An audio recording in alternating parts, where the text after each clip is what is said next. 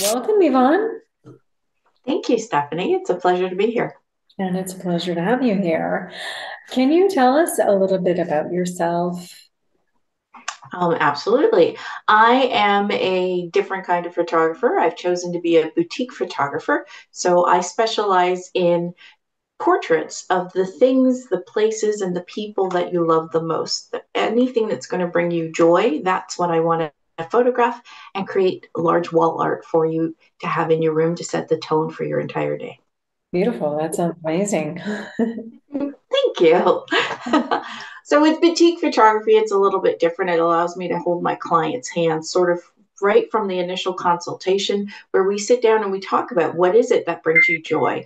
And then we design how and where that's going to look on your walls, what you want the color scheme to be. We sort of touch on all of those different pieces and then we bring it together when we do our shoot. Beautiful. And I see some artwork on your wall. Is that from a photo shoot that you've done? Actually, that's a series of little mini shoots that I would do with myself. Every morning, I go for a walk for about 45 minutes to sometimes an hour and a half. And in the summertime, I'm stocking people's gardens the entire time and the different flowers. And so that's, I realized, was what brought me joy was all the colors and the flowers. And so, especially in the dead of winter, that wall behind me inspires me to keep going. Yeah, it's beautiful. So, can I ask you what's one achievement you're very proud of? So, probably the biggest achievement that I'm actually proud of is learning to say yes to myself. I came from a completely different career, and I just found photography very late in my life and creating wall art. And so, for example, this May, May 13th, I'm actually going to be have my photography and my wall art displayed in a art show here in Brockville. And that was a big hurdle for me to get over mentally, to let go of my art, have it seen by others, and to actually participate in the art show. So learning to say yes to myself has been pivotal. That is fabulous. Congratulations. Thank you. Thank you very much. Mhm. So what is one piece of advice that you would offer to other people who would like to follow in your path? The best piece of advice I think I can give anyone who is interested in, and I've had this late life sort of career change, is to learn to listen to your own instincts. We often realize that we're not in the best place, we're not happy, we haven't identified what really makes us passionate, but we'll settle for the convenience and the comfort of the lifestyle that we've created. And just trusting your instincts and spending and investing that time in figuring out what it is that's going to make you happy. And then get in touch with people who are doing what you want to be doing and learn from them. Because often we're so afraid, we're paralyzed by fear of taking that leap, but really, when we start to investigate what's involved in the path, it's often exactly what we're looking for. Mhm. And have there been any barriers? Could you tell me a bit about some of the barriers that you've had on your entrepreneurial journey? There's one or two little barriers. Honestly, I like a lot of people was really stuck in my head, and I was stuck with expectations of society and what I deemed my family needed out of me, and so it kept me in that place where I couldn't put myself first. I couldn't bother to think about what would make me happy because I was too busy in survival mode, and so learning to just kind of step back a little bit from that was a big hurdle. And it took a lot of investment in time and work on myself to get past that head trash because we're all hanging on to this mound of it. Most of it doesn't actually belong to us. It comes from other places, what your parents told you, what your family taught you. And then once you start to clear that out of the way, you can really start to figure out what actually is important to you.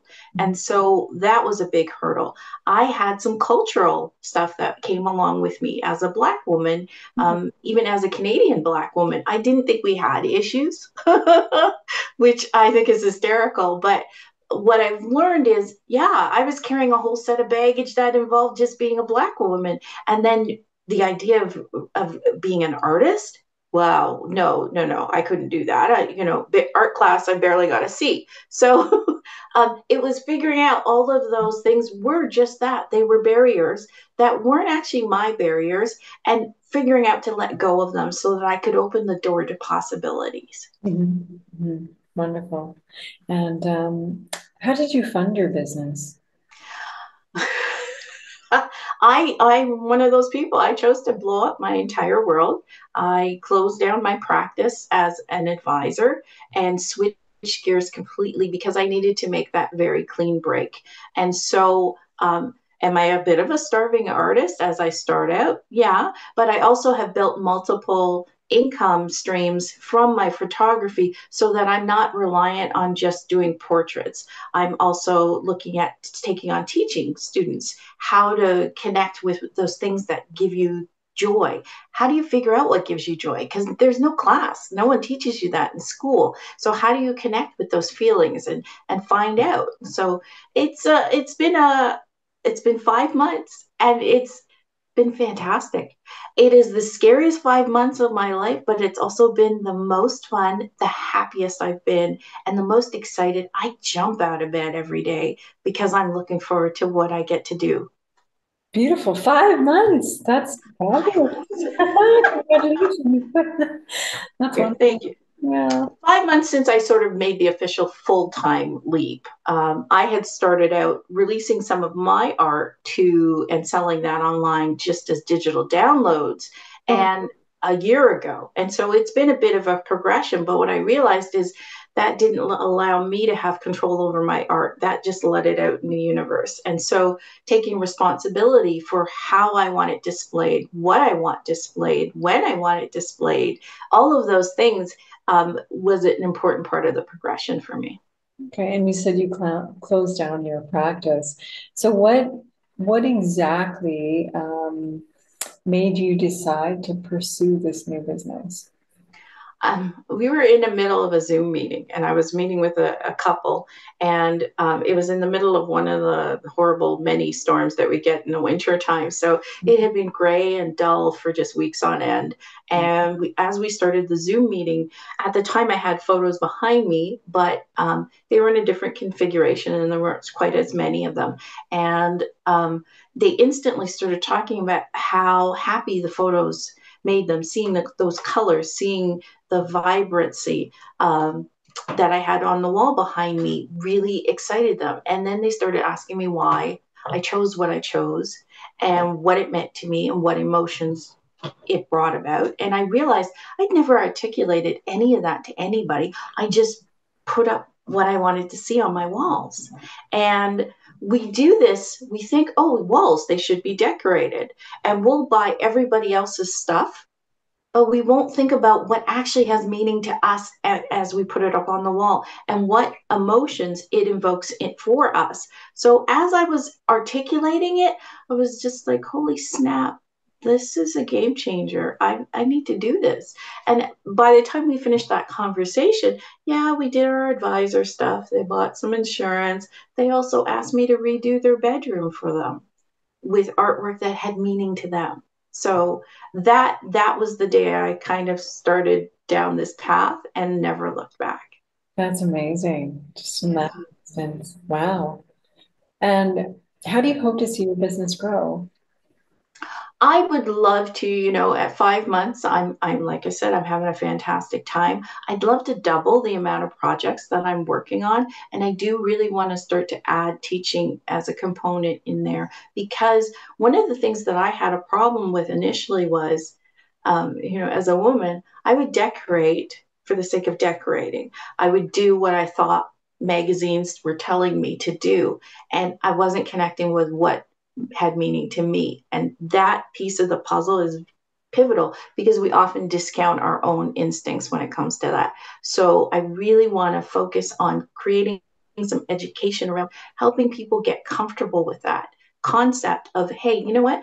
Actually, I like these two colors together. I don't care what the designers say. They go together for me and they make me feel happy and put them up on your walls. So helping people get past themselves a little bit more would be a big component on how I want to see the business evolve because we don't like to think about this, but regardless of what area you're in, you are a coach, you are a teacher. I feel it's our responsibility if we're going to improve people's lives. We need to touch them with intent. And so that is my goal now, is to be purposeful with everything that I do and how I interact with my clients and how they can then. Do you have to be me to do what I do? No. Can you be you and do what I do? Absolutely. Why not? That's how I started. That's fantastic. I just love it. And you really light up, you really light up talking about your business. So it's fantastic.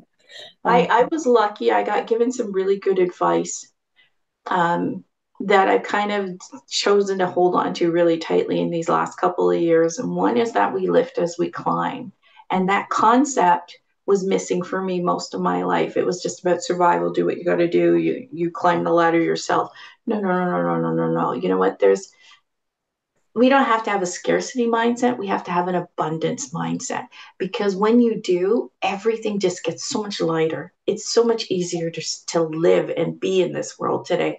And so if we're lifting as we climb, then I'm going to bring you along with me. Why not?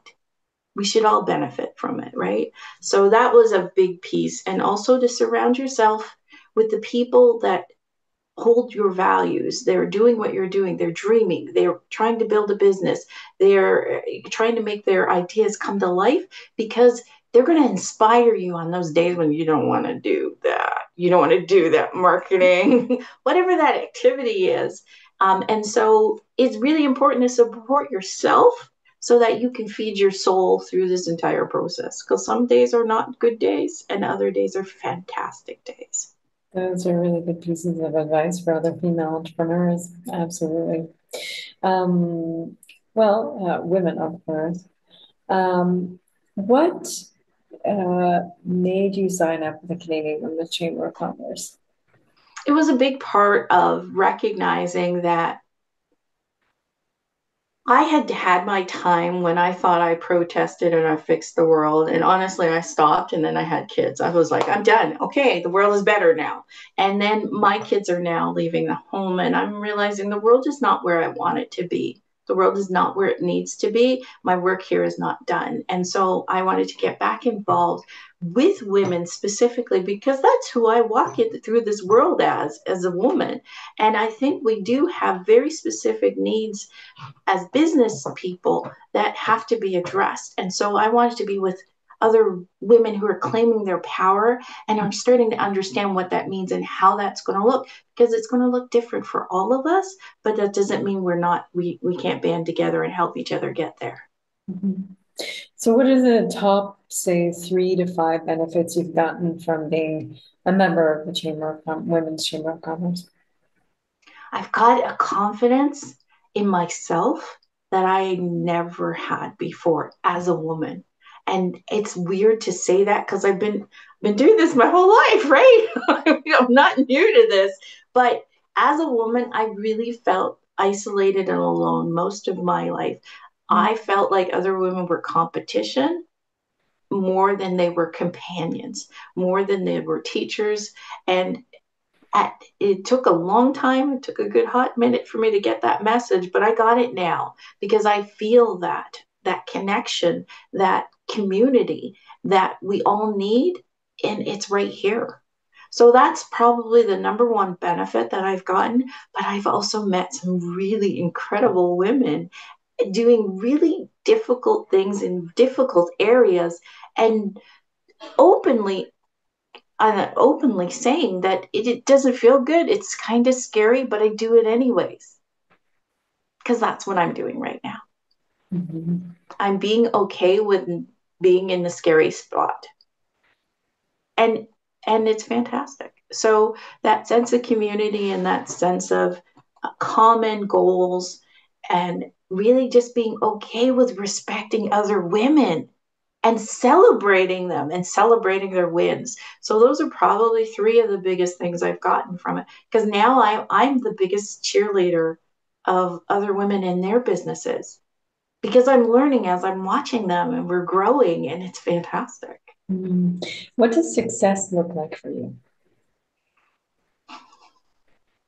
that was a big part of changing all of this, was that success is very different for me right now. It's not so much about money, it's about relationship, it's about connection, it's about community, it's about changing some of the old world thinking that no longer serves us anymore, and being open to not having all the answers, but just being open to the part of the journey where you have to explore what can those new answers look like, and how's that going to change you, and recognizing I'm not the same artist I was yesterday, today, and I'm not going to be the same artist tomorrow. And you know what? That's exciting. That's fun. That charges me up. Where before I was so worried about fitting in this little tiny box and staying in that little tiny box. And I don't want that anymore. I don't think it serves any of us anymore. So If you could go back and speak to yourself 5 years ago, what advice would you give yourself? 5 years ago, I honestly would have told myself it's time to stop hiding from your head trash and actually go in there and deal with it. And figuring out how to deal with it was very important. In my 20s, I thought it was therapy. In my 30s, I thought it was self discovery and exploration through different courses and programs. And ultimately, they got me where I needed to get to, but I would have loved to get there a little bit faster. And so there was a lot of trauma in my early life that I had to have addressed and I had to deal with. And that trauma had kept me sort of locked in a place, in a space. So I would have said, deal with your trauma sooner. But that's all I would change out of everything, because the whole entire journey has led me to here. So how can I possibly complain about it? Mhm. Mhm. I found what I needed, and most people don't find that, you know, by this age or even in their lifetime. So I feel very blessed and very lucky to have done that. Beautiful. That's a wonderful attitude, and finding that blessing out of your past struggles. Yeah, yeah, So, can you talk about your expertise a little bit more and how people can get a hold of you? absolutely. So I guess my expertise is, we all have this toolbox that you're kind of adding skills to as you kind of go along the way. And as I've gone along the way, one of the things I've been able to do is really hone in on how to create the relationship with people. And that relationship helps me to identify where their limiting behaviors are coming into play, and then help them recognize that limiting behavior and just give them that little bit of door opening so they can move past that space. And so helping them understand, if you like these two colors and you want them on your wall, then do it in those two colors, put it on the wall. So little things like that. So I really want to say, I think my expertise is in helping people recognize what brings them joy and how to bring that into their life. And we're not always in the best place to completely open the door. I'm not suggesting anybody else blow their life up. But what I am suggesting is start to find those little ways to bring that into your existence right now and let it grow, because great things are going to happen. So people can find me. I named my company actually Alchemy Photography. And one of the reasons for the choice of alchemy was that I wanted people to understand that this isn't just me. This is that combination of me and you and your thoughts and my ideas and all of that put together. And then we make magic. And you end up with fantastic wall art. So alchemy.ca is my business. That's how you find me. You can email me at Yvonne at alchemyphotography.ca. And I'm on Instagram under alchemy22, and on Facebook.